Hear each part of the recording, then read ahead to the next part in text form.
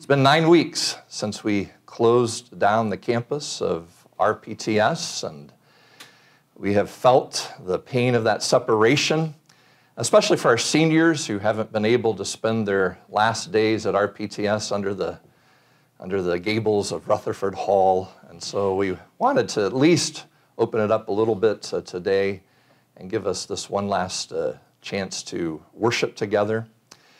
You know, self-pity is really not the way of Christ or the way of the Christian, and we need to remember that. It'd be easy to feel sorry for ourselves that we can't have a regular graduation ceremony, but we need to keep things in perspective, as Dr. Williams just said a moment ago.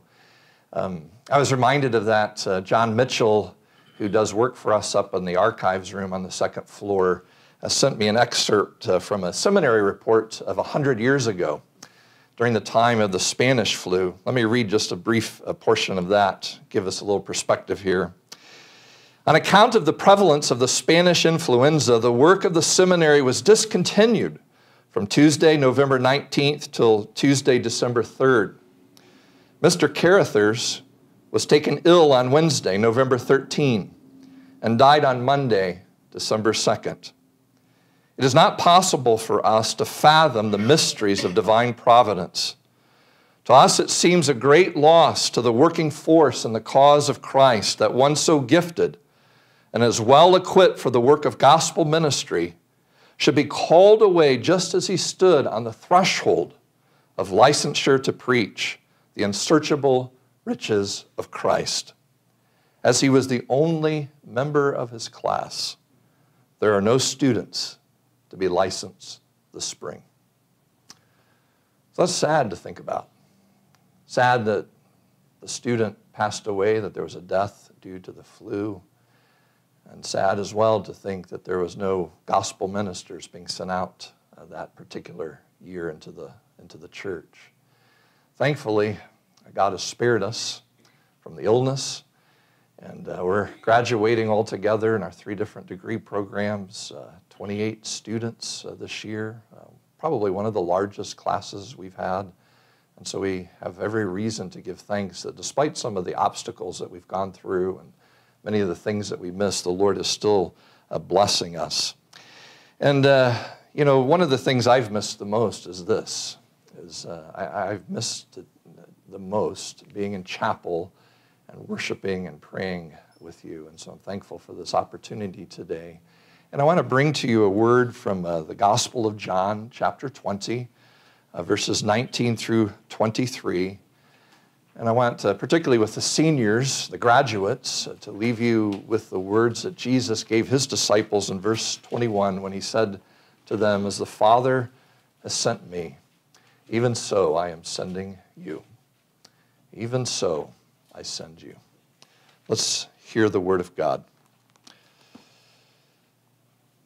On the evening of that day, the first day of the week, the doors being locked where the disciples were for fear of the Jews, Jesus came and stood among them and said to them, "Peace be with you." When he had said this, he showed them his hands and his side. Then the disciples were glad when they saw the Lord. Jesus said to them again, "Peace be with you. As the Father has sent me, even so I am sending you." And when he had said this, he breathed on them and said to them, "Receive the Holy Spirit. If you forgive the sins of any, they are forgiven them. If you withhold forgiveness from any, it is withheld." Let's ask God to bless his word.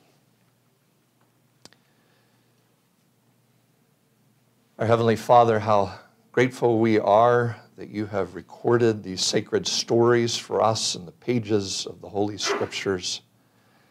And we're so thankful for this reminder of our Lord, what he's done for us, what he's given to us, and what he asks us to do.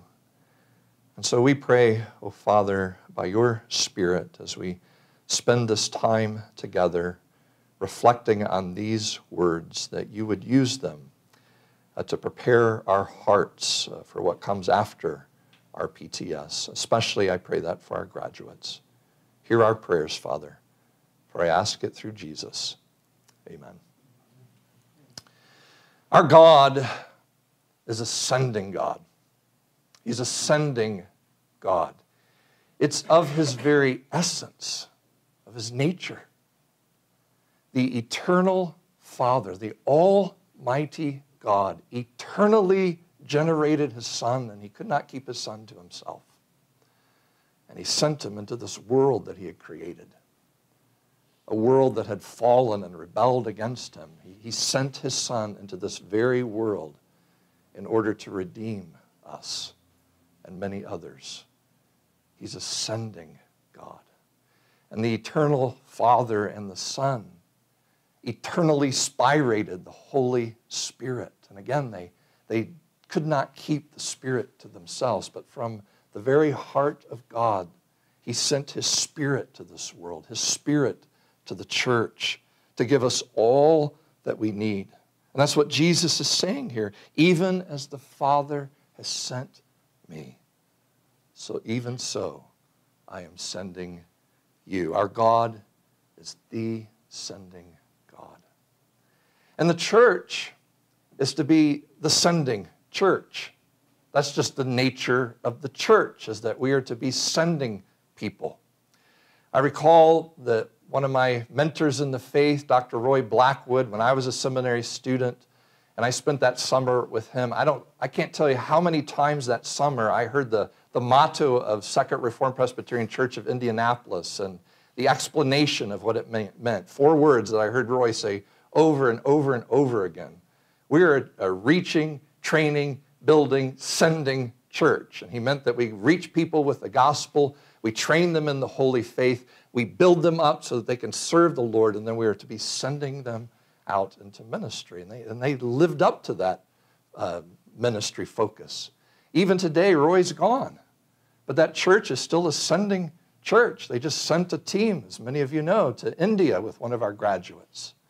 They're sending Andrew to Pakistan, Zach to South Sudan. That's just the nature of the church. We're to be a sending church. And it's the very nature of the seminary, isn't it, as we partner with the church. You know, we grow quite fond of you here. We would like to keep you here. And every time that we start thinking about sending you away, it brings a great deal of sadness. But that's part of our job, part of our calling here as the seminary. This morning, I was praying with 5 guys that I've been meeting with this year in a practicum. And it crossed my mind early on in this that each of them was from a different country. And this morning, as we were sharing about our plans and praying for one another, we realized that pretty soon oceans are going to separate us, thousands of miles between us. And it's hard to send people away that you dearly love, but RPTS is a sending seminary.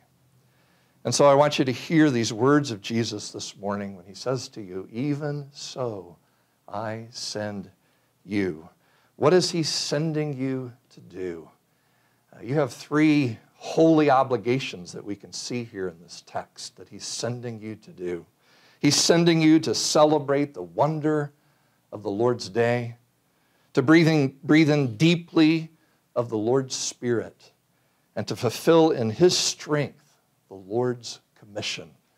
And so I want you just to reflect on that with me here for a little bit of time. The Lord is sending you to celebrate the wonder of the Lord's day. The disciples were scared. They were self-quarantined, locked behind doors. And what they feared was not a virus, but that the Jews would do the same thing to them that they had just seen them do to Jesus, that they would be crucified, they would be put to death. And so they were scared, they were terrified. There had been those reports of an empty tomb. A couple of them had seen it, but they still hadn't put it all together. And then on the first day of the week, as they're there in fear, Jesus appeared to them in his resurrected glory. And twice he has to say to them, as recorded here, peace to you. Peace to you in the midst of all the fear. Find strength in the peace that I have now brought to you. He lets them touch him, see his hands, his side. Other Gospels tell us even his feet. They had to realize that Jesus Christ was alive. And we're never to lose that sense of wonder of that first appearance of Christ. It should strike us with newness again and again and again. The Lord who was crucified and buried is risen. And because of that, peace has come. Your sins have been put away. The grave has been conquered. There is victory for the people of God. Nothing can conquer Christ. And history itself has been structured in such a way that that has become the focal point. In the Old Testament, the Jews had their Sabbath at the end of the week because they were always looking forward to the Messiah who would come, the Messiah who would bring them peace. But now he has come and he is risen on the first day of the week. And in the New Testament the Christians know that that's their Sabbath because that rest has come from our sins and that peace has come to us from God. And so we worship on that first day and spend the rest of the day just looking back at peace with God for what he has done for us. And we can never lose that wonder of the Lord's Day, the wonder of Jesus Christ himself. The apostles didn't lose it. We see them preaching it in the book of Acts. And sometimes I think, I've been going through a Bible study through the book of Acts, and every now and then someone will ask me as we go through the book of Acts, how long after the resurrection was this? And we're, into about 15, 20 years after the resurrection. And you see the early church can't stop marveling over the fact that Christ was raised. My preaching students know, I tell them this all the time, but I got to tell you one more time before you leave. Over half the book of Acts is sermons. And every one of those sermons is focused on the resurrection of Jesus Christ. That's what we're to be preaching. That's what we're to be celebrating in this world. The early church has done this and did this, and it's been done throughout church history that Christians would come together for worship and say, Christ is risen, and expect the response, he is risen indeed. Maybe we need to practice. Christ is risen. He is risen indeed. Praise God. He is risen. And this virus has taken away some of that wonder from us, the ability to celebrate the resurrection like we are called to do. And I don't know ultimately the mind of God and all of his providence. But part of the judgment of this virus is just that. That we as the church are not able to gather as we ought and as we would like. And could it be that part of the message is to us from God that we don't appreciate what we had like we should? And that we need to work diligently in these coming days because there's a lot of fear out there. A lot of fear to restore the Sabbath day. And in restoring it, to breathe in some of the wonder and the joy and the delight this day is to be. To reflect again and ask God to help us to marvel over the fact that his son died for us, but the grave couldn't hold him, and he was raised for us to give us life and salvation. That's in part what you're being sent to do. To help us with that, we need to breathe in deeply of the Lord's Spirit. Breathe in deeply of the Lord's Spirit. At any time, it'd be kind of gross to breathe on someone. But lot of you have face masks and wear face masks these days, and today you breathe on someone, you could get arrested. But Jesus breathes, the scriptures tell us here, on his disciples. And it's because he's bringing in his new order, his new creation. It takes our minds back to when he first breathed on man. When he breathed on Adam there in Genesis 2, verse 7, and brought this man that he had formed out of the earth to life through his breath. And now in his resurrected state, he's breathing on the apostles to give them this new life of his Holy Spirit. And it's interesting, he breathes on all of them. He breathes on them collectively, not merely as individuals. It's a reminder that the Holy Spirit resides in the church and the people of God. As Paul told the Corinthian church, do you not know that you are the temple of God and that the Spirit of God dwells within you? And that's something else we should marvel at and celebrate over and breathe in deeply of, is the fact that we have the Holy Spirit dwelling within us. And we should never lose our awe over that either as we worship. The church fathers didn't, such as Gregory of Nazianzus. No sooner do I conceive of the one than I am illumined by the splendor of the three. No sooner do I distinguish them than I'm carried back to the one. When I think of any one of the three, I think of him as the whole. And my eyes are filled, and the greater part of what I'm thinking escapes me. I cannot grasp the greatness of that one so as to attribute a greater greatness to the rest. When I contemplate the three together, I see but one torch, and I cannot divide or measure out the undivided light. And don't we see the beauty of the Trinity here?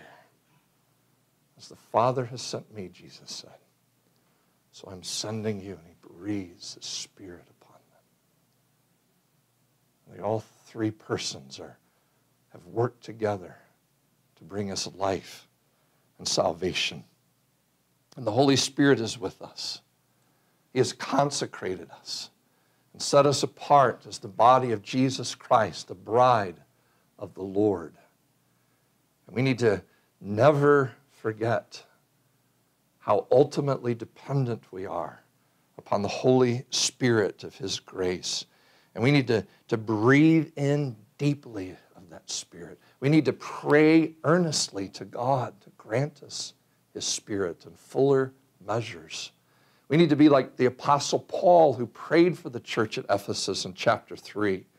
And he asked, as he bowed his knees before the Father, that the riches of his glory may be granted to you, so that you'll be strengthened with power through his Spirit in your inner being. And why did he want the Spirit of God to strengthen the church at Ephesus? So that they could be filled with the love of God that surpasses comprehension. And when God's people begin to be filled with his Spirit, when they begin to grow in their sense and their understanding of the greatness of God's love for them as revealed in Jesus Christ, when that just begins to overflow in their souls, it just starts flowing out to other people as well. And it helps us to fulfill the commission that the Lord has for us. I'll talk about in just a second. I want to remind you of something Owen said. Owen, in his treatment on the triune God, when he's talking about how God dispenses grace to his people, he reminds us that the Father has the authority to declare who will receive that grace. That his Son did all that was necessary to make available, as he called it, the treasury of his grace. But it's the Holy Spirit of God who makes that grace come to his people, and we receive its immediate efficacy, his presence, his strengthening, that sense of love.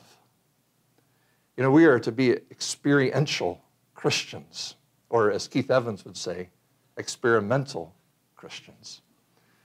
We are to be those who sense and know the presence of God in our life. If you've ever preached, or if you've ever gone into a meeting where there's confrontation that's going to take place, or if you've knocked on a door, you can't do that recently, but if you've knocked on a door and you're getting ready to share Christ with some stranger that you don't know, wherever it may be, you know that when you walk in obedience with God, there comes times where you can't explain it, but there is a sense of God being with you. Or maybe it's a time when you're low, isolated, apart, exiled, as we sung about. And when you feel no one else is around, God reminds you of that covenant promise. I'll never leave you. I'll never forsake you. The Spirit of Christ with his people. And we need the Holy Spirit in order to fulfill the last obligation that Christ puts upon us. We have to fulfill in strength the Lord's commission. He blesses them in verse 23 with this holy commission. Listen again. If you forgive the sins of any, they are forgiven them. If you withhold forgiveness from any, it is withheld. That's a mysterious sentence. It's a head scratcher. We might want to ask here the question that was raised in Mark 2:7. Who can forgive sins but God alone? We know only Christ can forgive sins. But what we realize that Jesus is saying here is that he is granting to his apostles the declarative power of the gospel. Calvin explains it well. When Christ enjoins the apostles to forgive sins, he does not convey to them what is peculiar to himself. It belongs to him to forgive the sins. This honor, so far as it belongs to himself, he does not surrender to the apostles. He only enjoins them in his name to proclaim the forgiveness of sins, that through their agency he might reconcile men to God. That's what we've been granted. Not a magisterial authority that the Catholic Church wants to claim, but a ministerial one, where we declare, based on what the apostles have left for us in the Holy Scriptures of God, the conditions by which a man or a woman or a child may be forgiven of their sins. And that's an incredible power, incredible responsibility that we have, that we are to be representing Jesus Christ here in this world, telling people whether or not they have been forgiven of their sins. What a responsibility. What a responsibility you men who are going into the pastorate have to do that, and to lead your session well in doing that very work, in helping people to know whether they've been forgiven of their sins, or those sins are still held against them because they haven't repented, they haven't believed in Jesus as they ought. And what a responsibility all of us have to be in the church, to know those conditions and to tell people of those conditions in the church. And friends, this is what the world needs right now. You know, everyone around us thinks that what the world needs right now is a vaccine to help with this bodily virus. That's what we all need right now. But we know that this virus does not kill everyone. But there is a virus that kills everyone. And it damns their souls to eternity if they're not saved from it. And this virus, it even killed our Lord for 3 days. But he has the power to conquer it. And he has the power to save anyone from it who hears the gospel and repents of that sin and trusts Jesus to deliver them from it. And you have what they need. You have been trained. You have studied the gospel inside and out here at RPTS. You have been given opportunities to use the gospel in counseling, in evangelism, in preaching. You have been sharpened. We have done all that we can do, really, for you in 3 years of time. And now it's time for you to get out of here. It's time for you to go. And it's time for you to just carry that tremendous sense of responsibility, but wondrous privilege everywhere you go with the word of Jesus in your ear. Even as the Father sent me, even so I am sending you. Let's pray.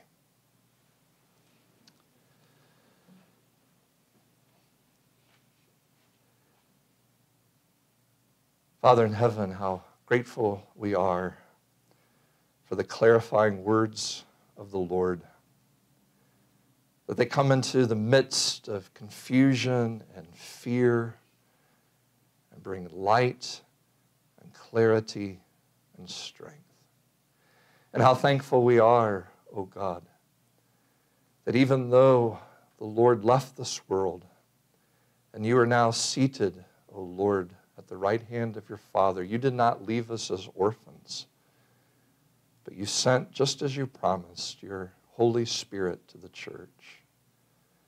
And we thank you for the knowledge of his presence in our life and for the strength and boldness and power that he can give to us as your people. Oh, Father, as these dear ones go out into this world, some will be going across oceans and into dangerous situations. Others may go into places where they won't fear necessarily for their physical safety, but they will encounter demonic forces against them. Oh Lord, how I pray that as they go, that you would go with them and strengthen them as you've promised.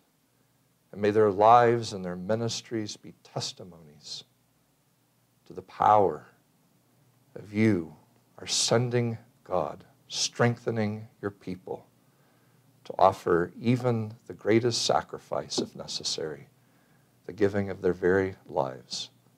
Father, please bless them to that end. For I pray and ask it through Christ our Lord. Amen.